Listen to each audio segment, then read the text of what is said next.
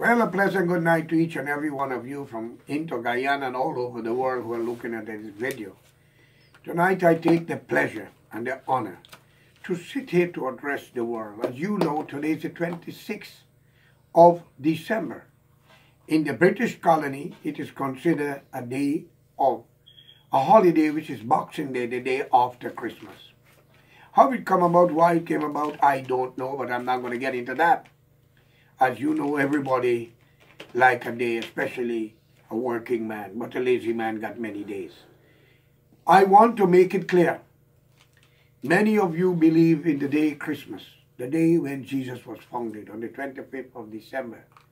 But if we follow the stars and the wise men, the three wise men, and the history, he may consider born between October. But I'm not going to get into that because ages and times have passed, but to celebrate the day, a day of memory when the child was discovered, the 25th of December maybe. So they say, well, that was the birth.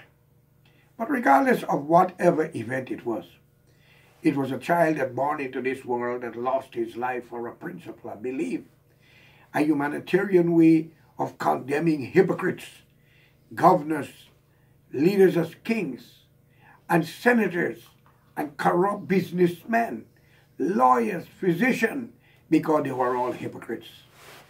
And the biggest catastrophe, or I may say when he have created the biggest problem for them, is when he went to the synagogue and threw them out and called them a bunch of thieves and hypocrites, and his father's house is not a place for that. That was the sentence, nothing else. Well, with this, I want to say many people around the world, whether you believe in the teaching of Jesus or not, he was a man like you and I, but he had a vision and a message. Whether he was the Son of God or the Son of Mary, like we are all children of God, but none of us are fortunate like him, and none of us will go through the pain and tragedy that he went through according to history and die for his fellow human being. Whether he was descended into the heaven or not, or was sent by God, that is not our problem.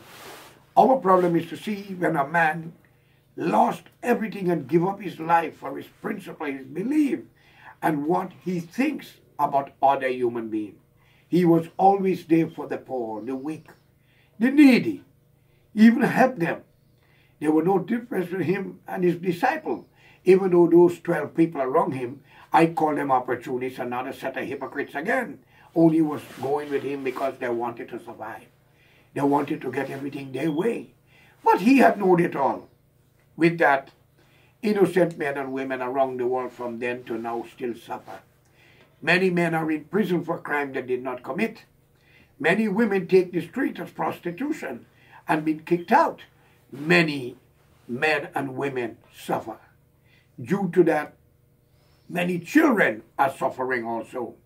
We have politicians who believe by bombing countries, they will get the answer to civilization and they will set example because they are not in a battlefield. Why are we killing each other for a principal belief when life could be better if we can speak with one understanding and one language to unite this world and make it a better place? How many years does a man live on earth? 150? 200? 300? No. And even if you pass 85 in good health, you lose your hearing or your sight or something about your nerve because your body starts to close down. So ladies and gentlemen, why I'm saying this is to make it clear. Today, I was looking at a video in Georgetown, Guyana, under the present administration led by David Granger, the President of the Cooperative Republic of Guyana. Since our country independence from 1966 to now, it is one of the first time ever a leader has risen that have give freedom to prisoners. Whether they were right or wrong, he pardoned them. Maybe he was a Pontius Pilate of today, who was in those days.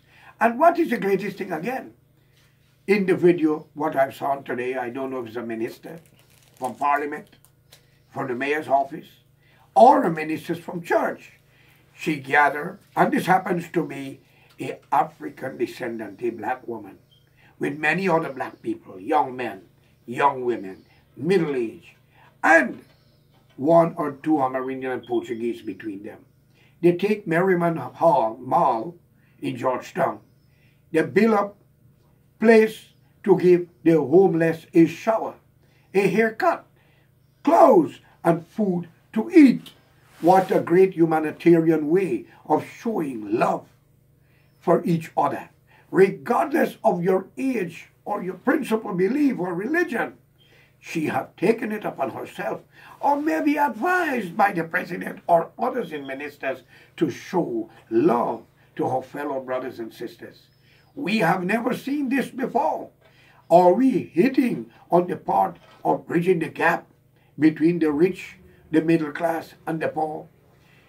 Are we trying to understand that we are our brother's keeper and not our brother's slave drivers? And who are better? I did not see it with Burnham, the late, Desmond Hoyt, the late. I didn't see it with Chelly Jagan, the late, nor Mrs. Jagan, the late. And I didn't see it with Mr. Barra Jagdeo. But it comes down to a final thing. I have to congratulate that woman.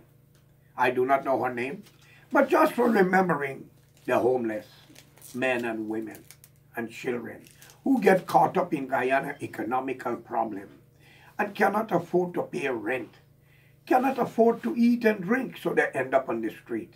I have to raise my hands to her and says, we need many more. I must make it clear. My son, Mr. Snow, and I, we have done that a lot of time in Guyana, helped with houses.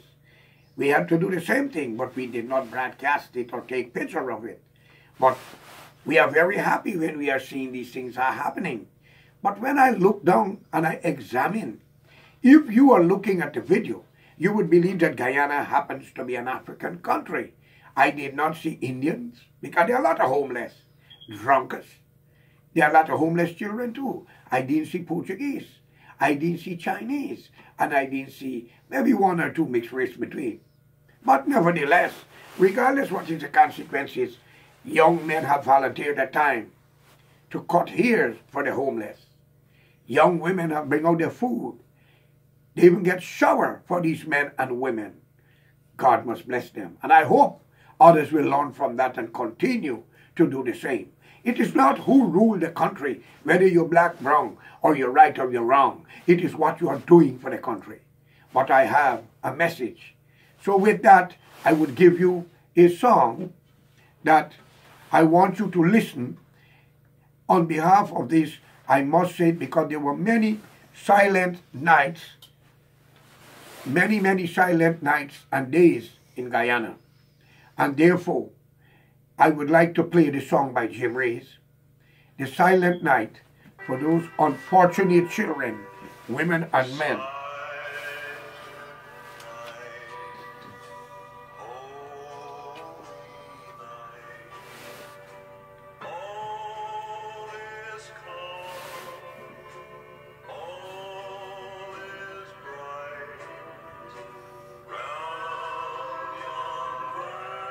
I dedicate this song to all patriotic citizens, all who believe in the Supreme Being, a God, one who shares mercy. And if Jesus is the Son of God, feed the poor, remember the sick, wash their feet, and teach them a way of life. As he said, teach a man to fish, and he will take care of his family, instead of giving him a fish, and he depends on you. So this song I dedicate it to all loving human beings who believe in humanity. Many silent nights and days for the less fortunate, especially when the rich share fancy gifts to their wife and children and friends, and the middle class, while the beggar waits in the scraps. So I dedicate this song to all loving people. Because where we go from here, no one knows.